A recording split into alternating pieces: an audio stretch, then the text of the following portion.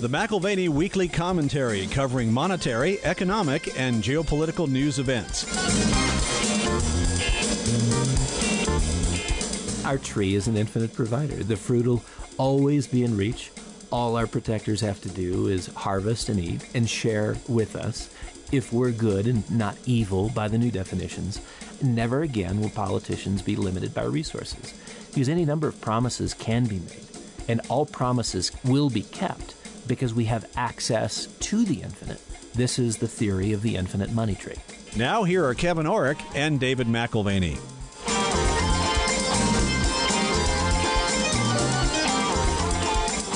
Welcome to the McAlvany Weekly Commentary. I'm Kevin Orrick along with David McAlvany. Well, gosh, I can't believe we've already gotten through quarter one, Dave.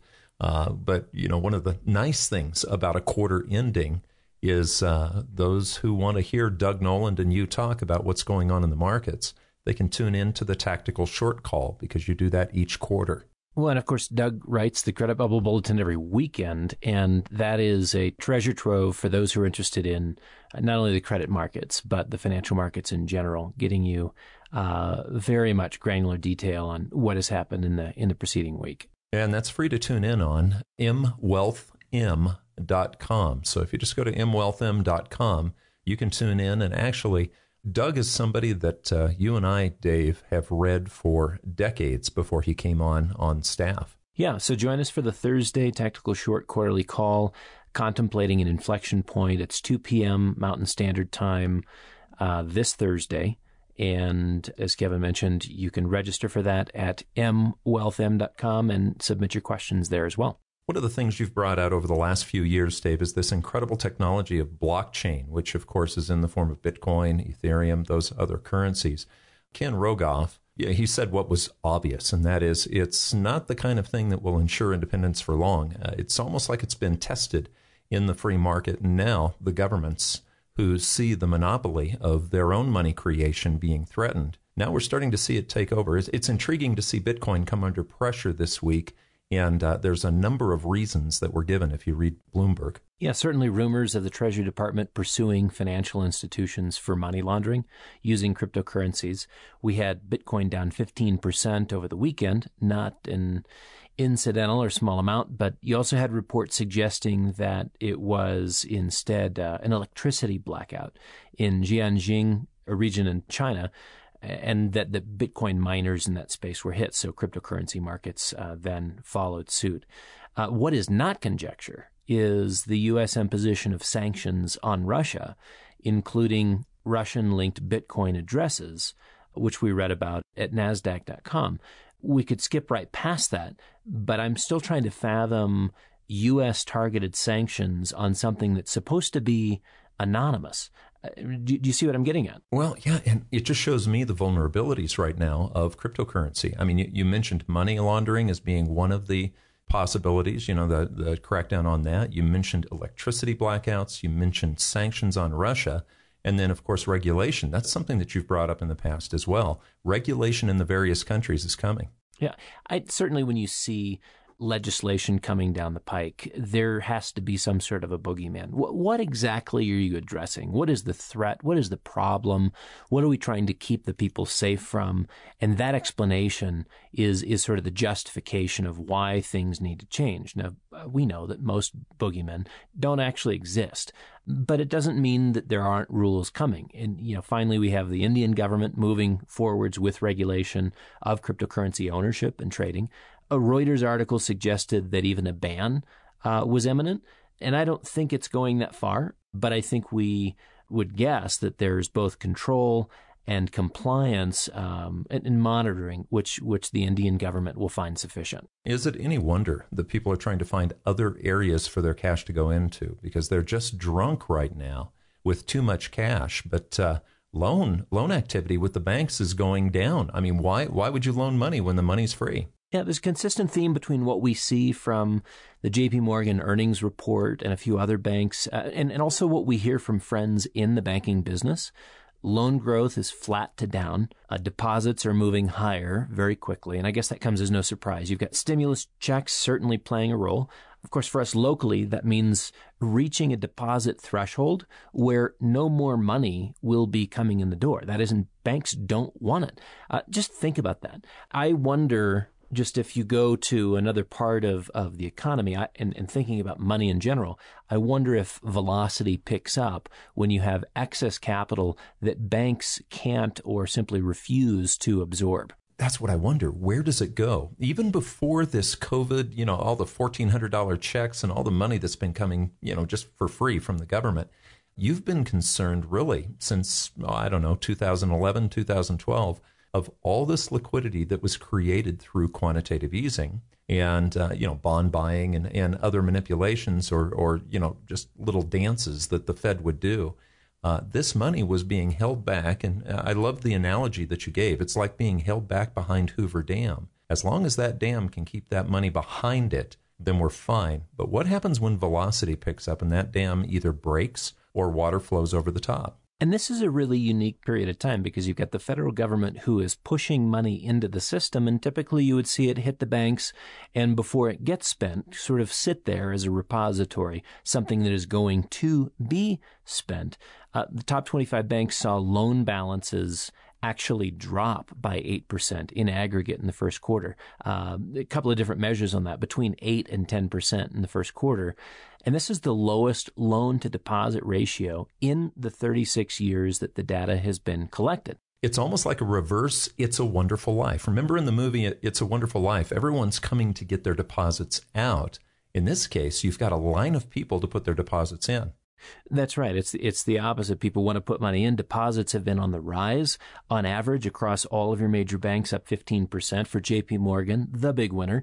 In the first quarter, deposits rose 24%, up 6% quarter over quarter, 24% year over year. They had loans decline by 4%, and loans declined more broadly, 8 to 10% across the entire industry. So last week had the big banks reporting Q1 earnings.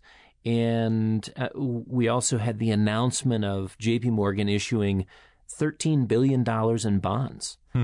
Demand flowing to the underwriters was absolutely insane. $13 billion in bonds on offer, $26 billion in bids. That is $26 billion in demands for those bonds, but kind of a popular offering. Could that be the new form of banking? I mean, could it be that bonds are replacing loans? Well, that was Thursday. Friday, Bank of America offered $15 billion in bonds. Wow. And who knows what that suggests in terms of the C-suite and the conversations they're having in a boardroom somewhere. Are they preparing for a shift to higher rates? I mean, whatever the thinking, the bond market is gobbling up debt. And whether it's exchange-traded funds that have got bonds in them or what have you, investment-grade debt, the appetite for it's just been unbelievable. And it may be, as you suggest, it may be that the bond market has largely replaced the commercial bank in our generation and has changed the flow of central bank stimulus. In a different era, monetary policy would have flowed through to the public more directly. Main Street would have seen it. It's not anymore. Loan growth, you've got that shrinking, ironically in an age of infinite money. And banks, this is even stranger still, banks with more money than they know what to do with, literally deposits coming out their ears and being close to saying, no more, please.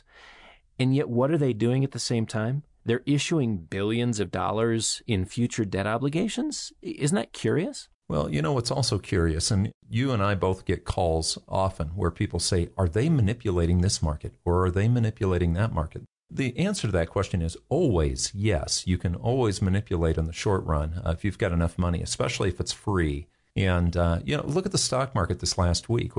Was there manipulation in the stock market at that time? Self-interest is a predictable thing, and sometimes all you have to do is look at the numbers.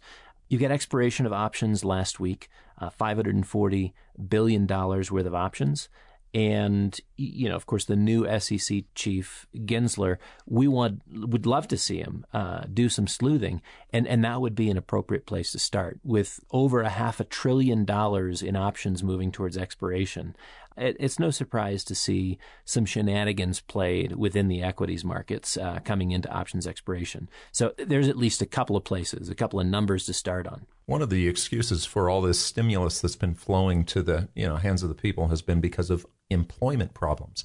The idea is, COVID still exists. There's probably people who don't have jobs. But I think, again, let's just reverse that. If you're a business owner right now, you can't fill a job. Well, and that's one of those aberrant but perhaps predictable behaviors. If you've got 42% of businesses that can't fill job openings, could that be because it's more lucrative to collect benefits than it is to show up for work?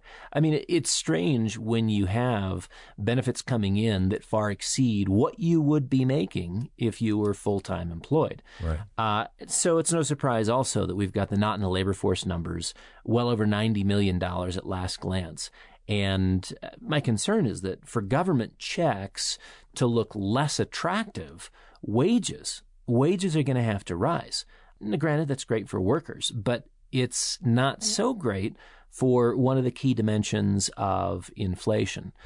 Wage pressures are coming. Dave, one of our favorite restaurants here in Durango, I remember talking to the managers and a couple of the servers. And during the period of time where the stimulus checks were coming and the unemployment was coming, they actually could have made more by not being there. It literally was loyalty to their job that was getting them to actually go work. So when a government feels like they can print as much money, I mean, are we right now, federal spending, let me just ask you, are we making up federal spending right now with the tax revenues that are coming in?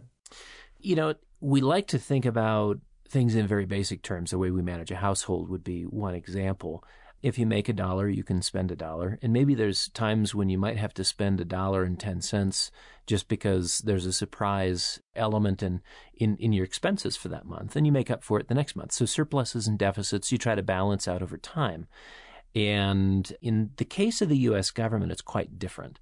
Jim Bianco points out that only during World War II, during the Great Depression, during World War I, the Civil War, and the War of 1812, did taxes cover less than 50% of federal spending. Oh, yeah, and also right now. So we are, we're bringing in $1 in terms of tax revenue, and we're spending $2, or actually a little bit more than that.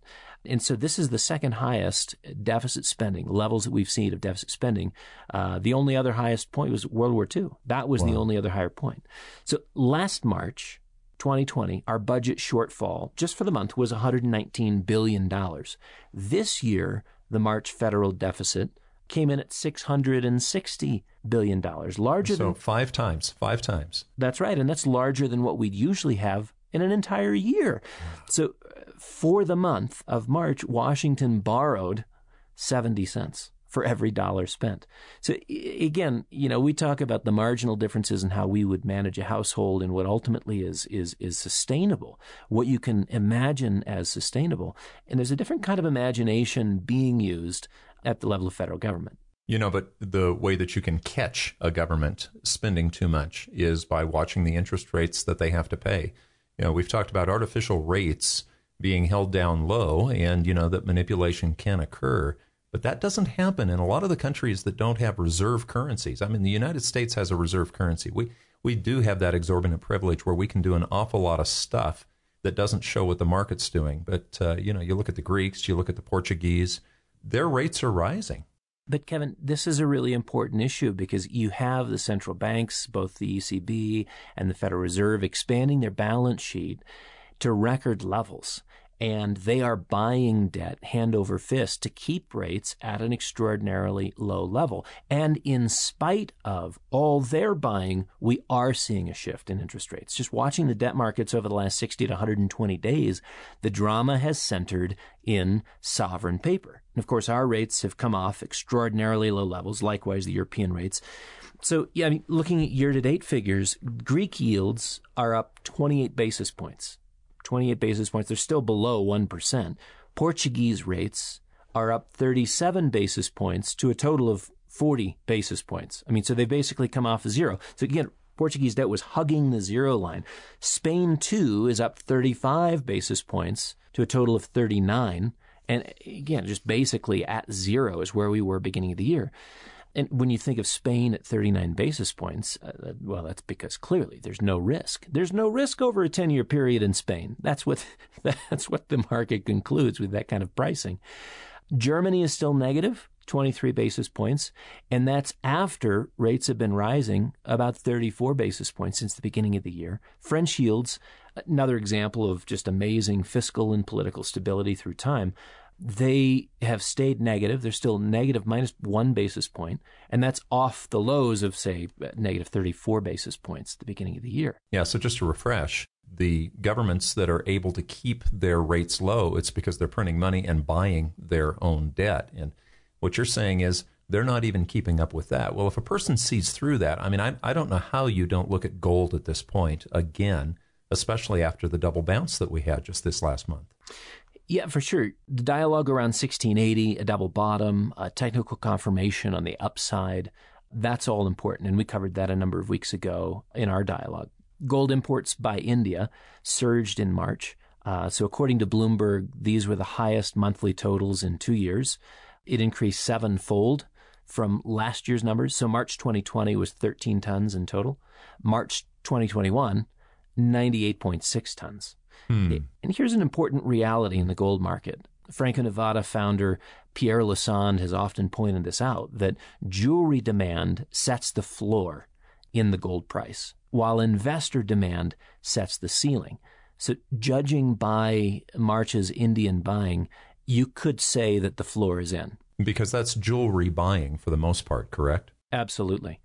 So seeing things differently, we know of curated news feeds and algorithm-anticipated personal truths. This is some of what we were talking about with our friend Justin McBrayer when we talked about fake news. But what does it really look like to see things from a different vantage point? This might be an exercise in empathy. It might be an exercise in insanity. I'll let you be the judge. Yeah, I can't help but think back, Dave, some of the morality changes that we've seen over the last several hundred years. You know, we've talked about revolutions. You know, the difference between the American Revolution and the French Revolution is profound. But then, of course, we had, the Victorian age, in England, and we actually saw the abolition of slavery during that period of time. And then, of course, the wave comes back and goes the other direction, and we have the immoralists, the Bloomsbury group. And so I just wonder, now that we live in a day and age where you can actually have manufactured for you and fed to you exactly the kind of news and philosophy that you've shown the artificial intelligence on the internet that you prefer. Can you imagine what this next morality shift will be? Will it be the philosopher? Will it be the scientist? Well, I think what we're seeing is a toying with words and meanings and definitions. And so, what was bad at one point is now good. In the age of new morality, we set aside the constraints of the past. We reconsider the present. This is sort of in a fresh and uninhibited light. And now we're free. And in our day and age, we are free because we have the infinite money tree. So it was not Gladstone and Wilberforce that freed the Victorian world of the old mores. In fact, they were the ones referencing an even older morality.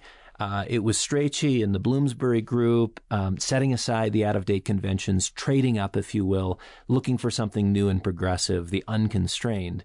Every generation has its avant-garde, and sometimes they show up on the cultural scene as artists, other times as moralists, as you mentioned, perhaps immoralists, and this time it's actually as economists. Well, modern monetary theory economists, because I can't help but think back to Genesis 3, the garden, when it's like, yeah, you can eat from this tree and you will not die.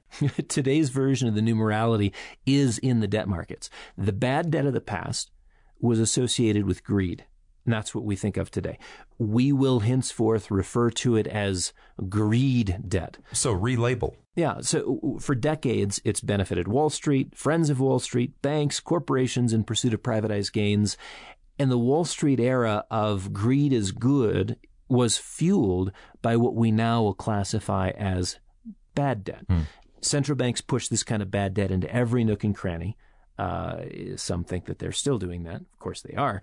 We don't need to lose sleep over bad debt because the solution on offer for quote-unquote bad debt is that it'll be neutralized through taxes. So, Dave, of course you're being tongue-in-cheek, but we're talking about the relabeling of debt, calling it something different so that we can justify it. So in a way, the greed is good era, Gordon Gekko comes to mind. Remember the movie Wall Street?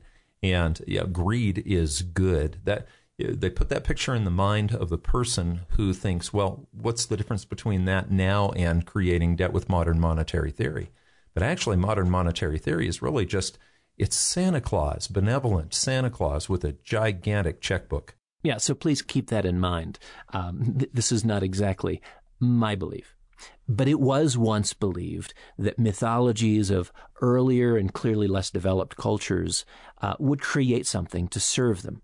And in the end, they would end up serving it. You had Aladdin's lamp, you had social media, you had greed debt. All of them offered something enticing, but delivered in the end a form of slavery. That's not the case with debt for the common good. So again, this is the new debt, the good debt. We pay as we go, we print as we need to because we can. This time is different. Debt serves us, we'll never serve it. As we harness the transformational power of tomorrow for every need that we have today.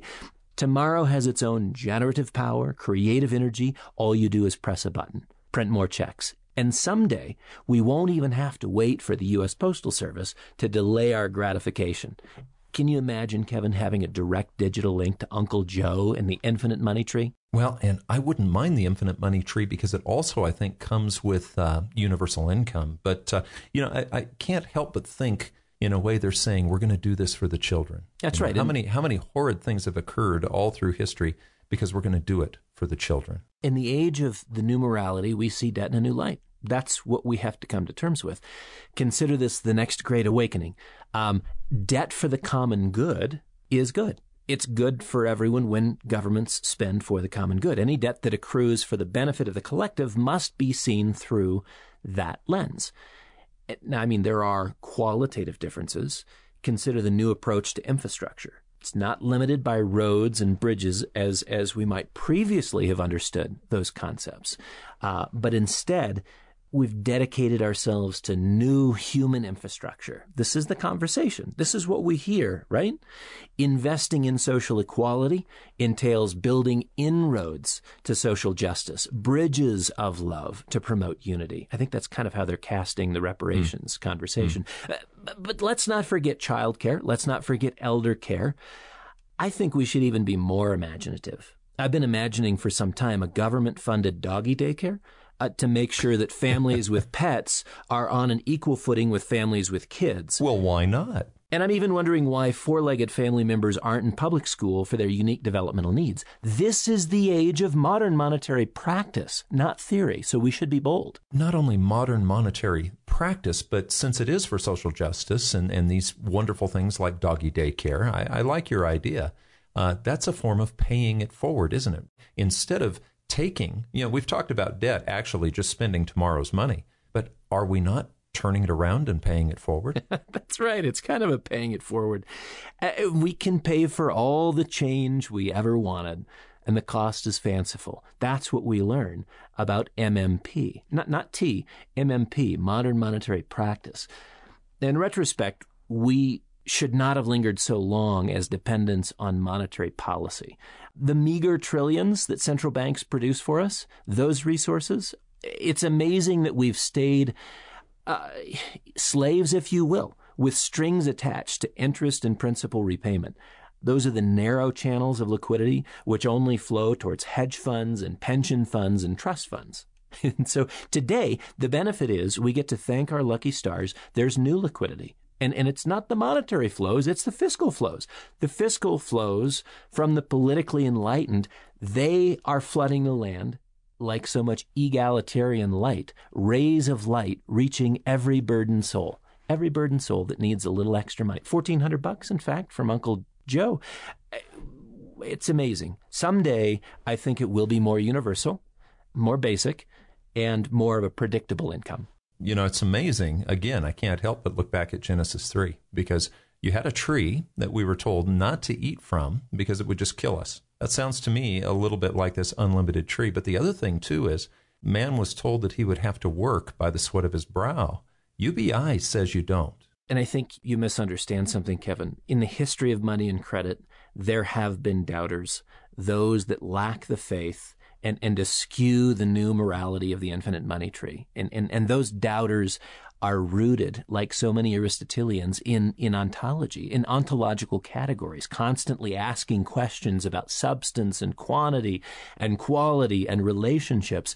What is something? How big is something? In this case, $660 billion in debt in 1 month. Well, does it have distinguishing features? Does it relate to other things of substance? Yeah, but you're so old-fashioned, Dave. Why in the world would you want a real thing? That's what I'm saying. The problem with these old school categories is that it trains your thinking towards real things, actual bridges and roads. And that's tragically short-sighted. The power of our new creations includes debt for the common good. It's that we are now unshackled by the mundane. We are free to invest our imaginations in all the possibilities and prospects we desire. Well, and we have added this new element. For quite a while, the central bankers were saying, okay, well, we're going to print all this money, but one of these days, the government's going to have to come in and start spending it. Okay, fiscal response. It sounds to me like the politicians now are just laughing at the central bankers, because why would they even need them?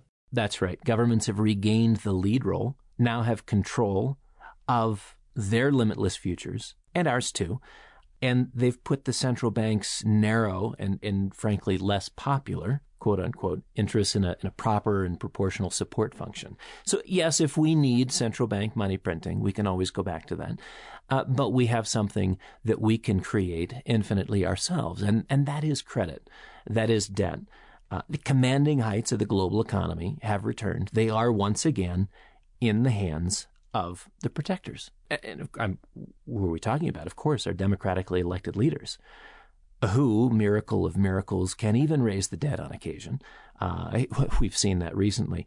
But from that point forward, will care for our every need from cradle to grave. Well, and you had talked before about how right now businesses are having a hard time finding people to work for them, yet people are still getting stimulus checks. So why go get a job? And, frankly, for those who have young kids, why teach your kids to save? I mean, saving is a form of austerity, isn't it? And that's a dirty word these days. Oh, well, austerity's always been a form of human cruelty. We recognize that now in the MMP world, monetary practice. Global governments can achieve so much more these days without the arbitrary limitations set on resources. We know this now. Austerity has always been a form of human cruelty. It's as if we've endured a poverty mindset, like existing in a forest full of fruit trees. And yet with all this produce hanging about around us, we leave it on the tree to rot. Oh, I listen to you, Dave, and I hate to say it, but I can hear just the S sound of the serpent saying, "Take from the tree and eat. Surely there is no cost." There is no cost. And our tree is an infinite provider. The fruit will always be in reach. All our protectors have to do is harvest and eat and share with us. If we're good and not evil by the new definitions, never again will politicians be limited by resources.